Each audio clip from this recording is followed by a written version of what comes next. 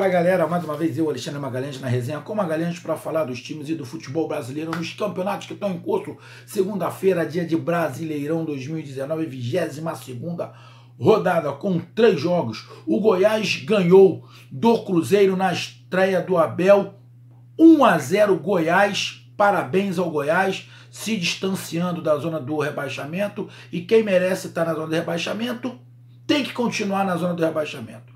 Tivemos o outro jogo, a vitória do Fortaleza em cima do Botafogo, estreia do Rogério Ceni, parabéns Rogério Ceni, voltou para onde não deveria ter saído, cometeu um erro, mas conseguiu voltar a tempo de ser feliz. E o outro jogo que tivemos foi Avaí e Bahia. E é este jogo, Avaí e Bahia, que o Resenha com Magalhães vai fazer o seu comentário.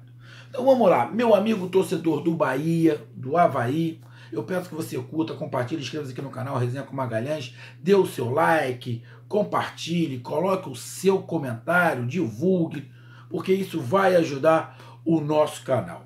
Então vamos lá, galera.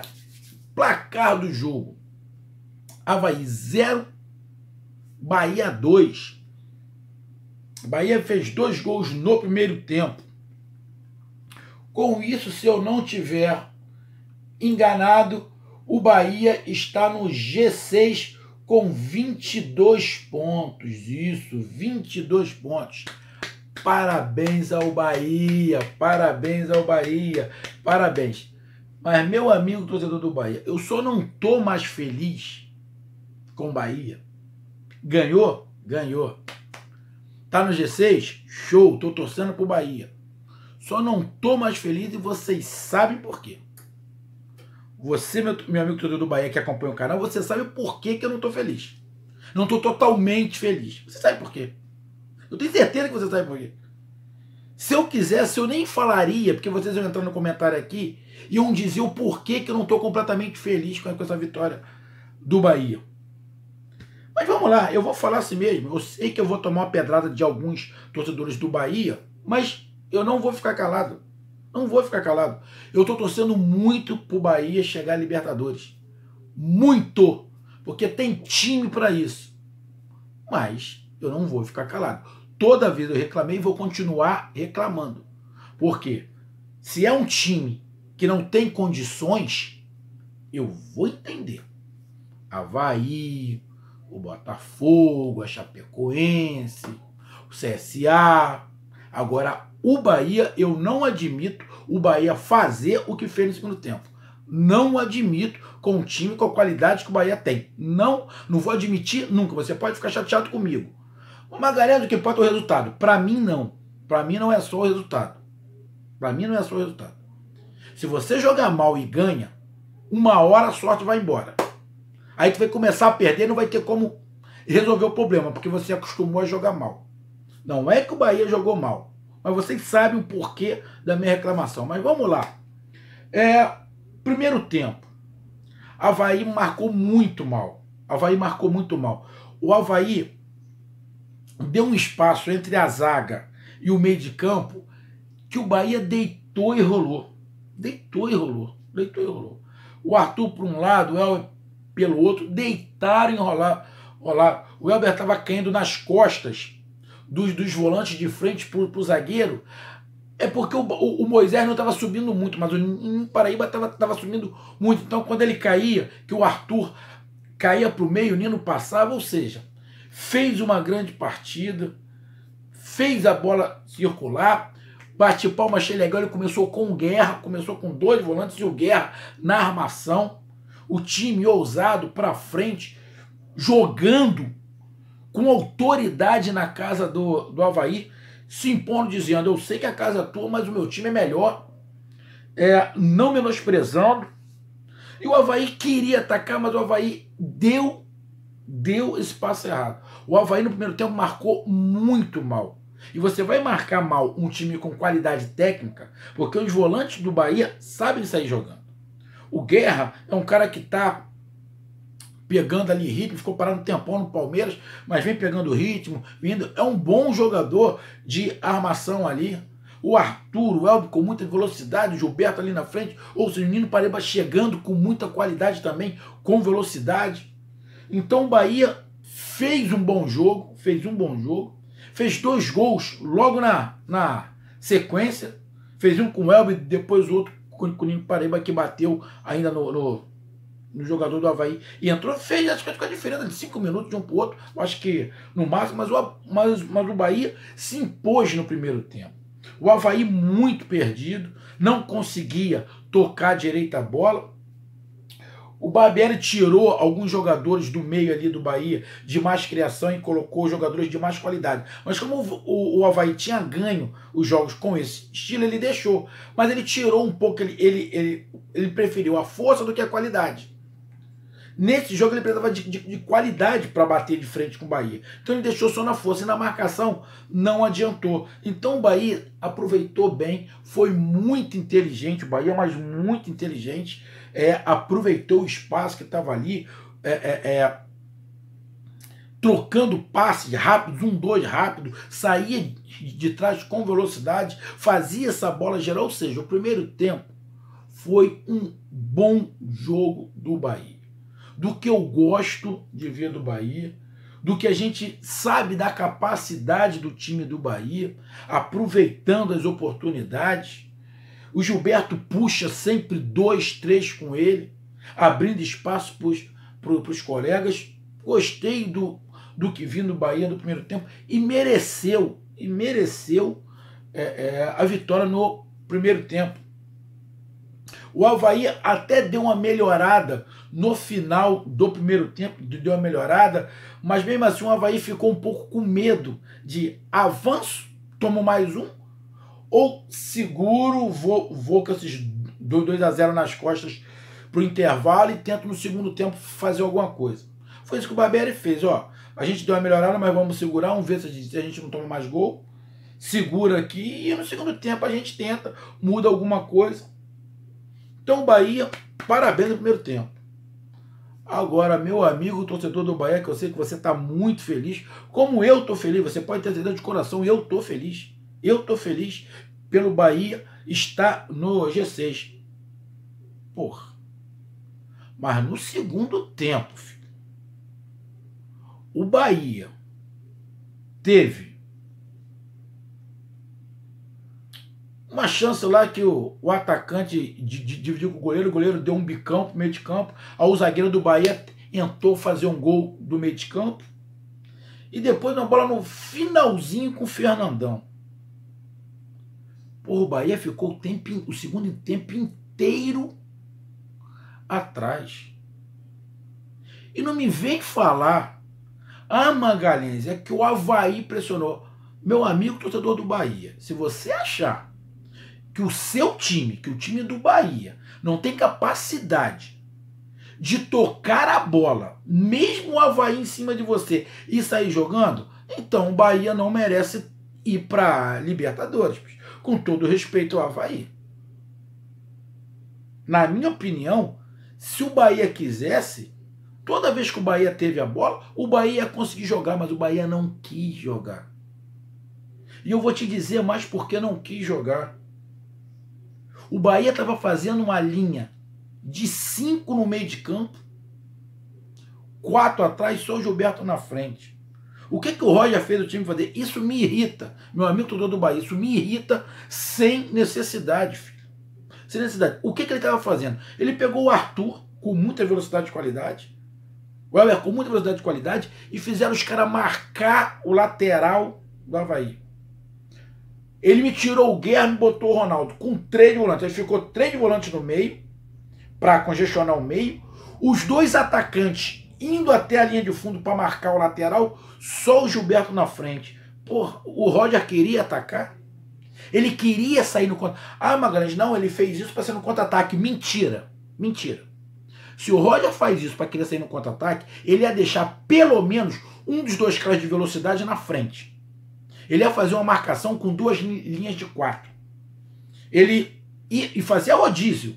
Deixava o Gilberto lá. Num determinado momento ele puxava o Arthur, ficava o Arthur e o Gilberto na frente. E fazia uma linha de 4 atrás. Fazia 2 aqui, uma linha de 4 aqui. Com quem? os 3 volantes e o Elber. Num outro momento, para descansar o Elber, ele colocava o Elber na frente junto com o Gilberto, puxava um lateral, um volante para ocupar o lugar do Elber, aí ia puxando e recuava o Arthur. Ou seja, ele ia sempre ia ter um cara de velocidade com o Gilberto na frente. O que ele ia fazer? Ele ia segurar pelo menos 3 jogadores do Avaí.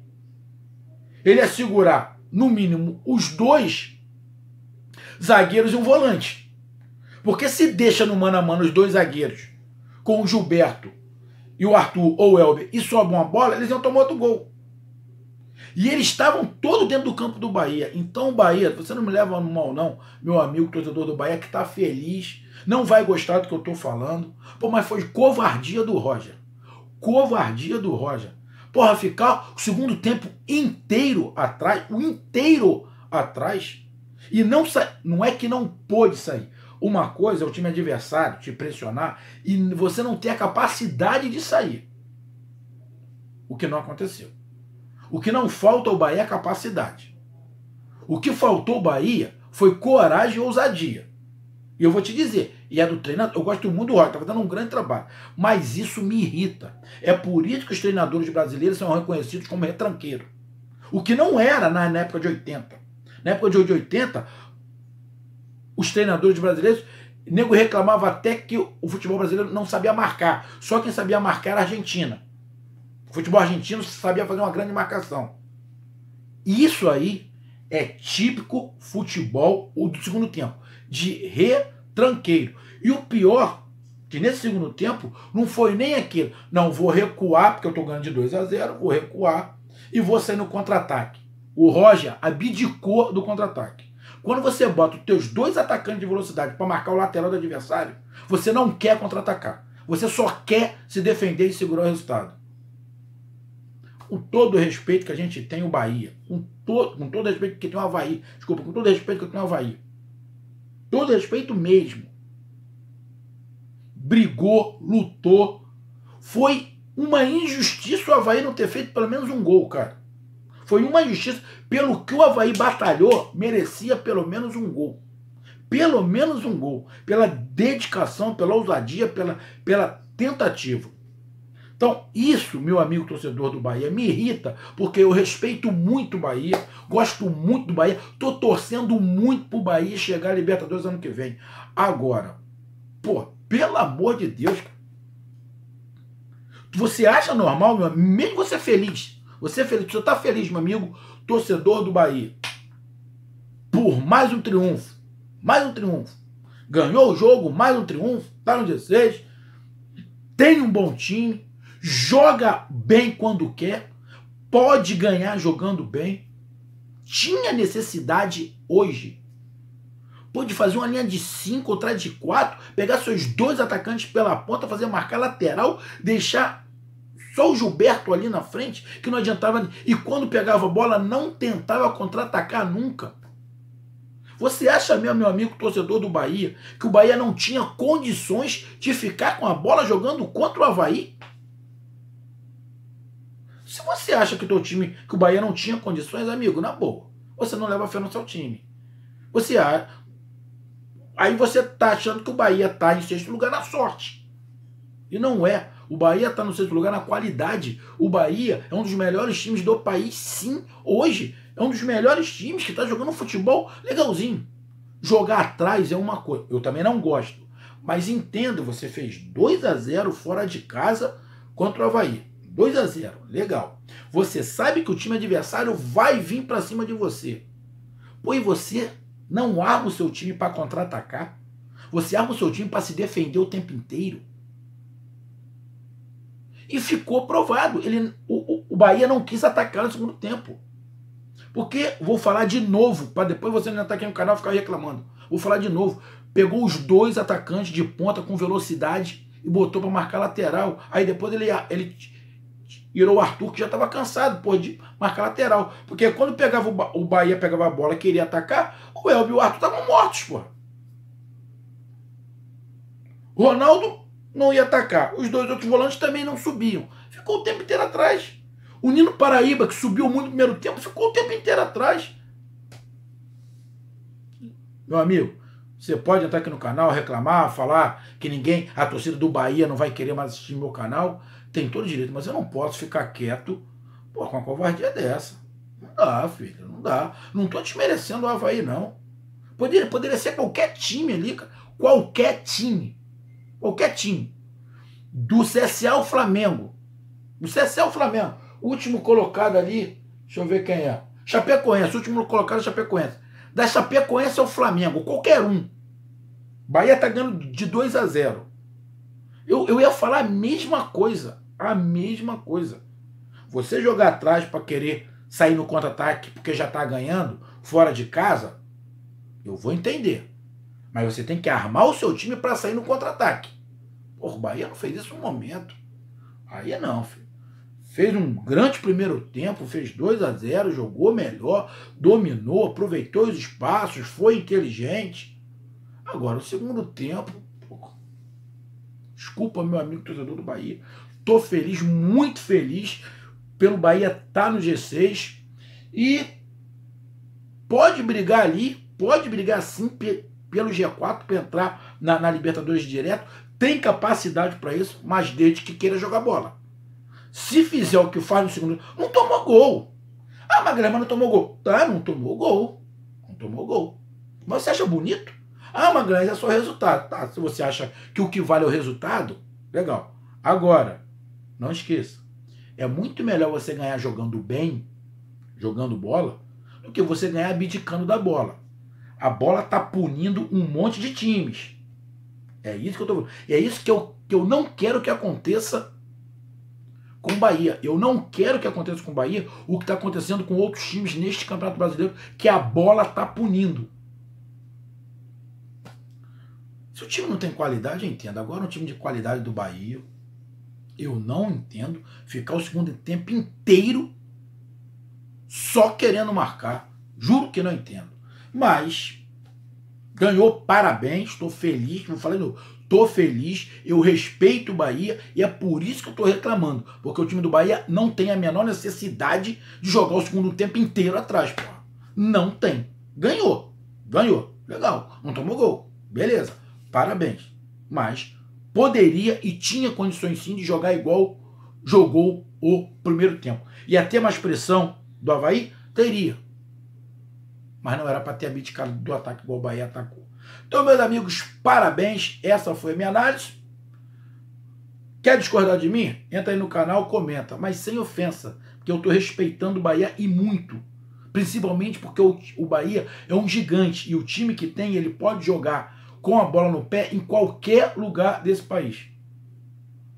Pensa bem. Mas depois, não chorar o leite derramado. Eu estou avisando. Mas... Então, meus amigos, essa foi minha análise. Curta, compartilhe, inscreva-se no canal, resenha comigo, Magalhães, tamo junto. Um grande abraço, até mais, valeu, fui, tchau.